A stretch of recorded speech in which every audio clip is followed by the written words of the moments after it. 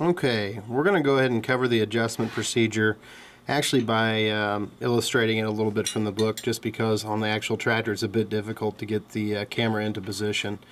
Here's maybe possibly a better view of the indicator rod, noting the lands and the grooves. The land and the groove together is 90 thousandths, and where it's located on the power shaft housing. If adjustment is necessary through the side window, in this picture it illustrates the draft elephant ear, more commonly called. If a 3-point hitch is in place, the right hand elephant ear would have to be removed so to gain access to the side access panel or plate on the clutch housing. And when we get in there, I think we went over the procedure to find the locking screw. We actually, to adjust, once we find the locking screw, if we need to make adjustment, or this also would pertain to if your tractor didn't need an overhaul in the clutch, but it started slipping and we wanted to adjust it before investing in costly parts, it might be worthwhile to check the adjustment. Follow this procedure. We would actually turn the locking screw in. You can pretty well go all the way in using a screwdriver, and actually to tighten the clutch we would spin this cam upward like so, and you can use a screwdriver.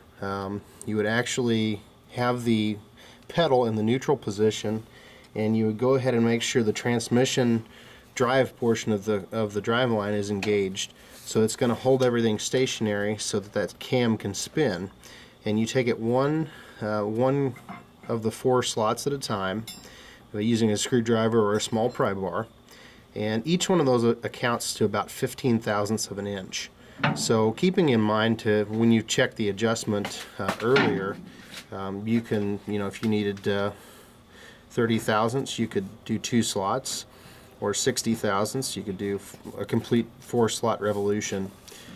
And just taking it 15 thousandths at a time and then rechecking the clutch adjustment. So after everything's been adjusted by the book, you can really put it all back together, and then at the end of the day also go back to the brake adjustment.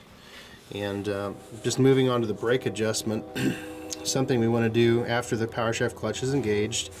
We're going to have the tractor running for this, but to adjust the brake, if the brake does not fully engage or your shaft is still spinning, the yoke in this picture right at the end of the engagement rod, actually you would remove the pin, loosen the jam nut, and to make the brake engage you would actually make this rod longer.